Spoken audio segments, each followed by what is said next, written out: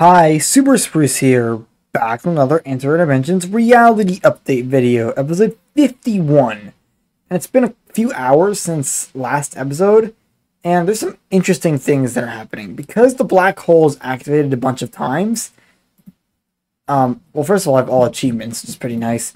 But also, because of my time theorems per hour, I have 76 time theorems already.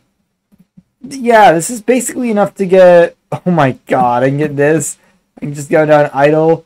I have enough to get already this. I can probably gain a few more infinity points this way. This allows me to go all the way to time study 171 on my first eternity. Which is just stupid. I don't even have time dimensions, actually. Why am I even getting something that boosts time dimensions? Yeah, I should probably just get 30 points and... everything is going to be extremely overpowered at this point because basically all of a sudden I have progressed all the way to the point where, oh yeah, all the way to Eternity Challenges already, which is just wild to think about. I could probably just, once I get the requirement for Eternity Challenge 2, I'll just do that. I mean, the Eternity Challenges, they're not going to be any struggle. They weren't a struggle last reality, except for 11, because 11 is 11, but yeah, this is just insane.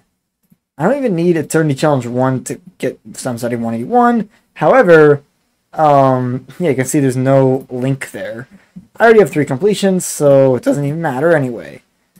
So I should probably just do the challenge, just like last episode, except it's going to be even easier because I don't need to worry about time theorems as much. So I'm just going to do this like the same as last episode. It really isn't all that different. The only slight difference is that I have just a few extra time theorems, which just make this part of the game extra easy. I could probably just, you know, even do Eternity Challenge 4. And I could... it's gonna be a joke. Why am I even recording this? See when something actually interesting happens? I mean, maybe that. Maybe the Valley Eternity Challenge 4, because I'm gonna be crunching way too much, is interesting, but yeah. See you in a bit. Okay, I'm back. I'm doing Eternity Challenge 11 right now. First few completions took 17 seconds, 21 seconds, 46 seconds in real time. It's a little faster because the game speed is altered because of the time glyph, and I was trying not to use the black hole here, but I really want to use the auto Eternity Challenge completion for that last, like for the 5th completion. So there we go. So here we go. This should pop up any second now. Yeah, now I have 5 completions because the auto Eternity Challenge thing is always coming in clutch. And I can unlock dilation. I always like to just see how far I can go without dilation because it's farther than ever. That's E1560 Eternity points without dilation, which is crazy. Like, oh my god. I can probably make it all the way to E1700 or E1800 if I really wanted, but let's just, you know, unlock dilation. First dilated run isn't even a problem, and yeah. And then this happens. I mean, it's literally the same as before, but it's always just fun to do this, especially without the lag before. Maybe this time I can actually focus on getting, you know, the new time dimensions, and getting this, probably. Okay, I need more tachyon particles first, but there's 2 orders of magnitude, so it's no problem. There's another order of magnitude. I can probably get this and get another order of magnitude, and now I can easily unlock the new time dimensions. I'm only at E2700 Eternity points right now, so yeah, not that much. Now I can gain, yeah, even more tachyon particles. I mean, what else could I do other than gain Eternity points and check out the glyphs that I'm going to get because of disparity of rarity? I hope to see a bunch of good rarities. Well, I guess that's something. Okay, no, okay. These are epics. These aren't rares. I mean, it's doing something here. We have a replication speed glyph, which is interesting. People want me to do this, and it would be good for Eternity Challenge 11. We got another trash TT per hour glyph. Where do those even exist? Oh, okay, whatever. I already have one of them. It's actually really useful, but it's also flapped out at the time being. The interesting one looks like this one. This epic power glyph with 80 power plus 0.042. That's pretty interesting because that means hopefully I'll be able to, like, that feels like, it seems like I'll be able to get pretty far with that. And I'm literally not even in a dilation build right now, and I'm still gaining just a ton of tachyon particles. I should probably actually go into an actual dilation build. It's really only marginally better actually than normal, but whatever. I can get this, go back into dilation, just gain dilate time faster, and yeah, just take another look at these glyphs. So right off the bat, this one is overshadowed. This one I don't need anyway. This one might be good if I really hate Eternity Challenge 11, but I feel like even now, like, Eternity Challenge 11 is still bad, but it takes like an hour to do a full reality. Eternity Challenge 11 is like a few minutes now. If I can just time the black hole and or the auto Eternity Challenge completions versus just a better power glyph than the one I already have. Like, this one really doesn't need to. Yeah, there's no reason even to have that one. I like the power glyph. Maybe the replication speed is what I want, though. It really depends on what I want. I mean, they're all. I mean, the glyphs are. I mean, yes, there's some epic ones, but they're all single effects, so they're not. None of them are going to be really good. The replication glyph I want is a replication speed and the dilated time per replicanti. That's what I want. That would change the game, and I would actually pick it over something else instead of doing what I'm currently doing. Also, I can probably unpause the black hole here to really make this go faster, because who likes waiting? Nobody. So that's why I'm doing this. I have 15 seconds. E36, E37. Things do slow down even at this point. Let's see, I got the wrong upgrade here. Will I be able to get this? Barely. Okay. This puts me at a total of 454 tachyon galaxies. That's pretty good.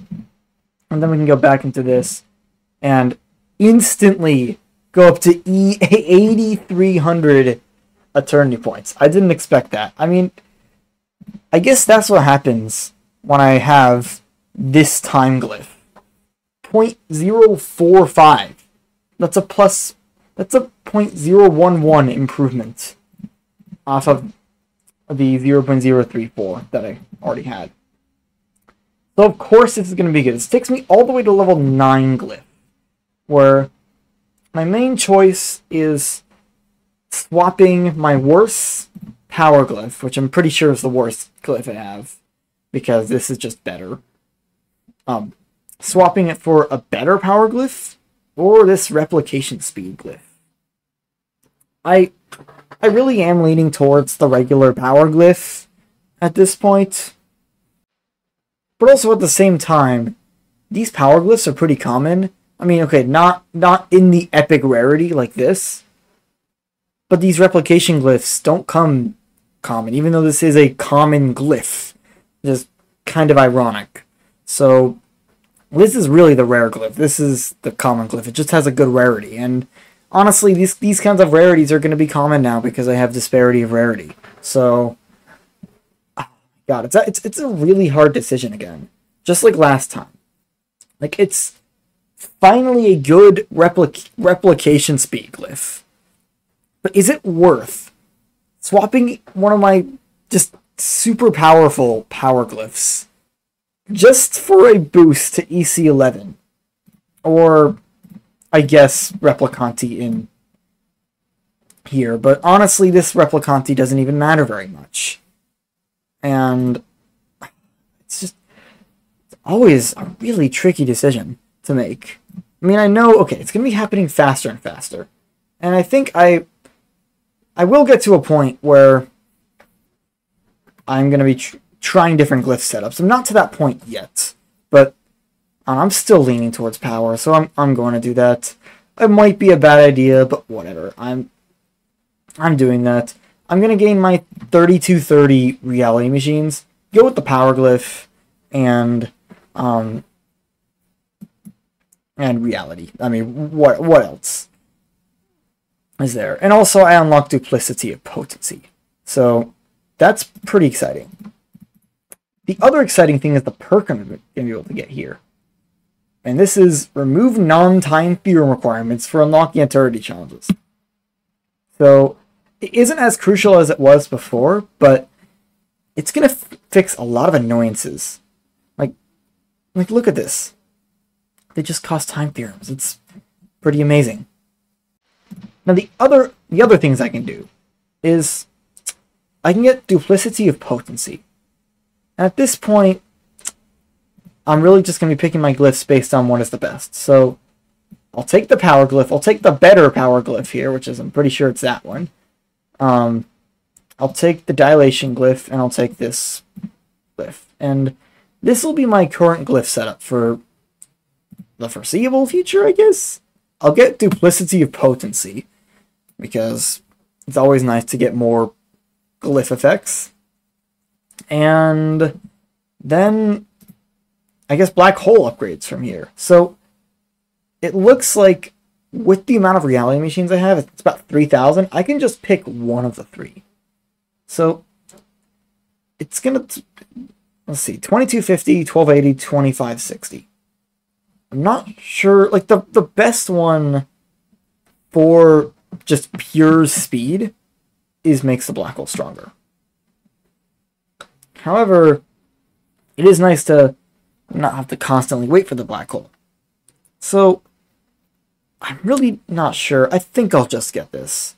There also is the Eternal Amplifier, but it's actually, it's at this point, Eternities are just not a problem. Just not at all. Same with Infinities. So, I'm going to be leaving these upgrades on the table because they don't even matter anymore. And it's really just about which black hole upgrade I want to get. And I think the realities still take long enough that I think just making the black hole stronger is going to be the best thing. Like, I can cram 2 black hole activations in before Eternity Challenge 11. And this will mean that I'll have to use it less. So, that's going to be pretty nice. This reality is just going to be the same as last reality. Except there's a better power glyph. That's really it, honestly. Now, I also have enough reality machines for, like, I'm getting pretty close to unlocking Parity of Singularity. I'm about 80% of the way there. And with the way my black hole is now set up, if we just go to statistics, go to game speed, the average is 33.08. I mean, this is with this 1.14 times glyph effect. But, yeah, 33 times faster than whatever normal means at this point. And this means that I'll get this upgrade in less than 24 hours. Which is pretty interesting.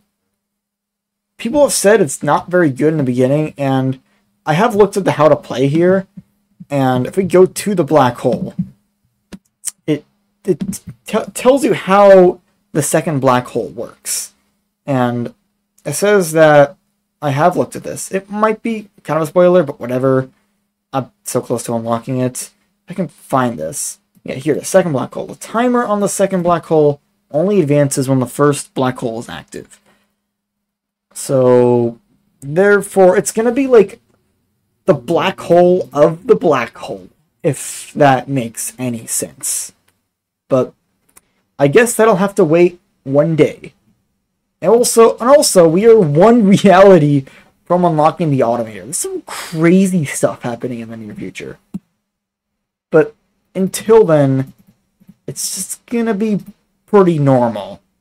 And yes, the Automator is nigh, but I really wanted to show this interesting thing. I was looking at Eternity Challenge 11, and all dimension multipliers and powers are disabled except for the multipliers from Infinity Power and dimension boosts to antimatter dimensions.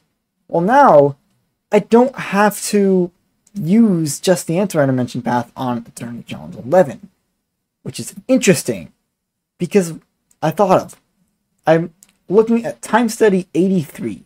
It's a dimension boost multiplier based on tick upgrades gained from time dimensions. This may be a way to just totally cheese Eternity Challenge 11. Or it might not. Who knows? Because this is not doing anything. Okay, I thought this was going to be better than it was. I will do a small edit here. And this is, I want to include time dimension and the idle. So this means, okay, what I'm going to do, I'll load up the build here. And then I'm just going to make a modification here. Pick another path from the first split. Get this. I think it's, I don't know. I hope it does something. I really want to see if it does anything here. So first challenge completion took a total of 15 seconds, but it's about the same. Now I want to try something else as well. What if I try it with Infinity Dimension Path instead? See if this is a way to just cheese this challenge. 21 seconds. It's just the same as before. Man, I really thought that I found a secret formula to just make Eternity Challenge 11 never bother me again. But nope. It's still true to its Eternity Challenge 11-ness, if that makes any sense.